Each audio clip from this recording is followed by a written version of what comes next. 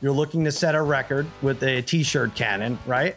Yeah, we built the world's most powerful t-shirt cannon. They were worried that we were going to actually destroy their video screen. My original idea was to put it in the back of one end zone and fire it all the way across the field, way up into the reaches of SoFi Stadium. But they're worried that we will actually damage their video screen. Wow. So they're also worried it's going to kill somebody. The lawyers also told us we can't.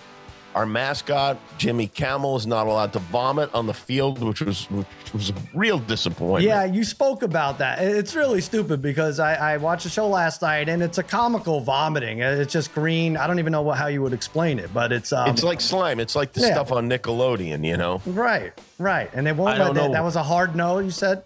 A very hard no. A repeated, come on. And then they said it was a hard no. So now I was thinking about it. I think what we're going to have to do is to have the camel dry heave on the field. I like that the t-shirt gun people, the people monitoring that, are worried about the screen, not about any human injuries. Oh, they're also worried about human injuries, except for Guillermo. He's the only one they're not worried about. This ends in the screen being slightly damaged and Jimmy feeling bad and buying a new screen, but using the current SoFi screen, putting it in his living room. Oh. And then football is back at your house forever. Yeah. Why don't we just skip to me getting the SoFi screen in my living room, man?